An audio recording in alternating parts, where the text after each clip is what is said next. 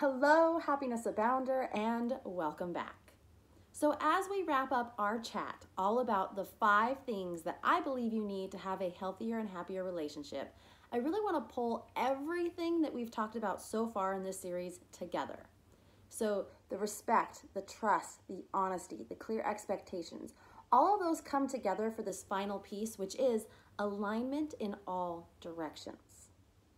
Now, that may sound kind of weird, like alignment in all directions. What does that mean in terms of a happier relationship, and how does that embody all the other things we've already talked about?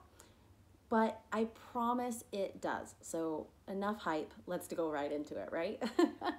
So alignment in all directions. What I mean by this is that alignment in where you want to go, the things that are important to you, your values, and those things that most people fight about in relationships, being finances, religion, political views, all of those pieces that if you are not in alignment, things can go south really quickly. Now, granted, I don't mean that you have to be the same, right? You don't have to have the same religious views or the same political views or whatever that may be. You just have to be in alignment. So what I mean by that is you have to be vulnerable, right? You have to trust your partner enough to say, raise your hand and say, hey, I believe this, and I think it might be different than what you believe, right?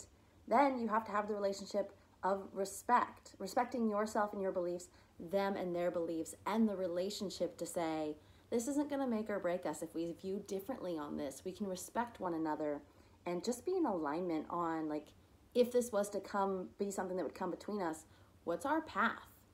That's the clear expectations. And then the honesty of that, right? The honesty of raising your hand and saying, I trust you enough to say that I actually don't agree with that. And the honesty enough for yourself to not fully take on your partner's points of view.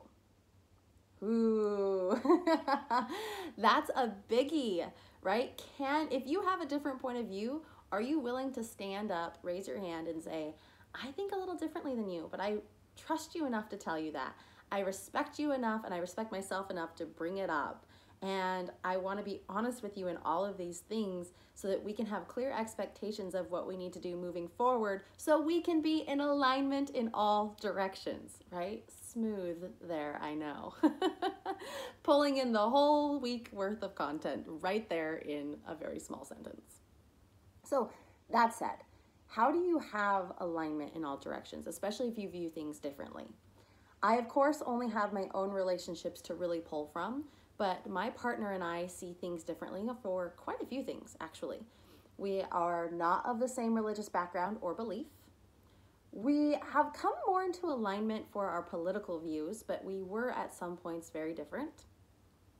And we also have been at different point of views regarding kids and finances at certain times as well. So the big four, we have experienced some misalignment, if you will, but it's not really misalignment in more of we just have differing points of views.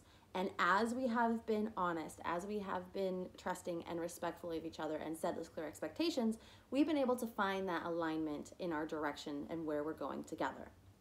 Biggest one for us has been finances. If you're a longtime listener of the show, you know that I love Dave Ramsey. And in my mental head, my board of directors, the person who I go to for finance advice is Dave Ramsey. And I love the debt-free model.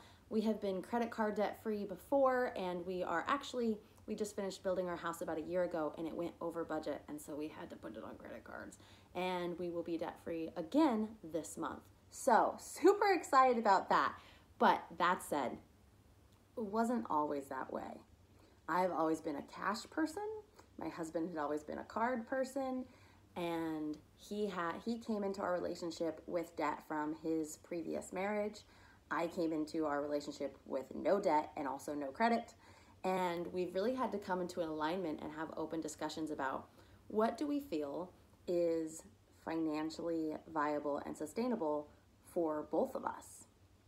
And that doesn't mean that we're like go into mad amounts of debt. I mean, it's only when it's necessary. And it's funny because he's really come around in the last 10 years, like big full circle change here on the debt-free model and paying things with cash. And if it's not a deal if you don't need it, and all of those pieces.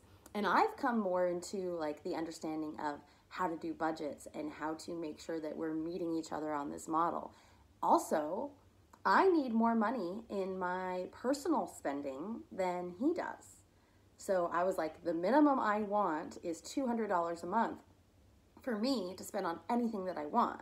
And for him, he's like, I could go with 50. And I'm like, no, it needs to be fair. You get 200, I get 200, because I'm not going down to 50, right? So we've had these very clear, and I say that it was less abrupt than that. It was much more conversational and collaborative. But that's an area where we differed in a lot of different mini facets of finances. And we have really come into alignment of our direction and our path with our finances together. As well as, here's your $200, here's my $200.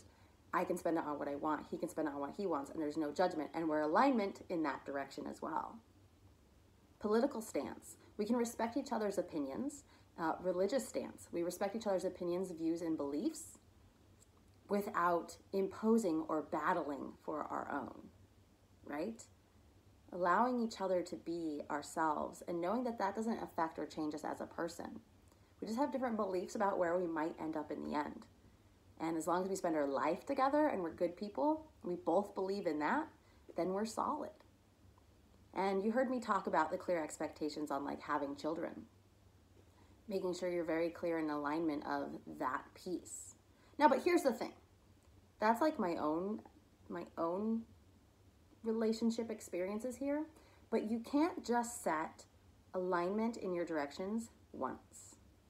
It's got to be an ongoing conversation. If your expectations or your thoughts, viewpoints on any of those core areas shift slightly, it's time to say, hey, can we have a talk? I just really want to walk through this kind of stuff and tell you how I've kind of changed my mind here, and just make sure we're in alignment and we're going the same direction together. Because the second that you don't bring those things up, you're out of alignment. And when you're out of alignment in your relationships and you're not having these solid communications that are filled with love and trust, respect and honesty and clear expectations for yourselves, you don't have a happy and healthy relationship, in my opinion.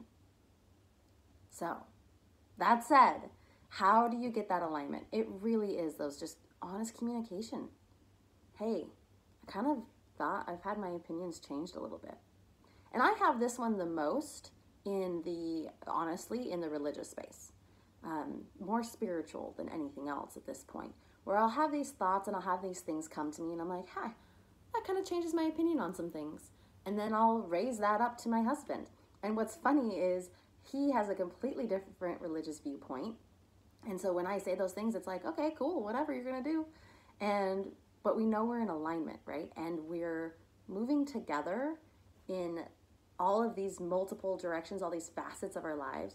We're in alignment with what we expect from each other, and we continue to have those conversations. Now, again, I don't know if this is the end-all, be-all. I can't say that our relationship is perfect, but I can say that without a doubt, I do have a happy romantic relationship with my partner, and it has come down to these 5 things. So if you have a chance, be sure to go back to listen to episode 471 all the way through this episode to get those 5 things in detail. And again, it's not fully about your partner, it's also about you and having that alignment, that trust, that respect, that honesty, and those expectations. So I hope that this theme week resonated with you. If it did, I would love to hear so, and I'm sure the people around you would too. So you can let me know at happinessabound.com, or you can leave a review for the podcast at Happiness Abound blog on Facebook and on Apple Podcasts also. The reviews help other people join our Happiness Abound community, and honestly, who doesn't want to be happier? So help other people find it by leaving a review, and let me know how you liked this episode. You can also shoot me a DM on Instagram at happiness_abound. So I'm going to leave you with this today. I hope that you have a wonderful week embracing and embodying these 5 things for a happier, healthier relationship. And above everything else, remember, you are capable of happiness abound.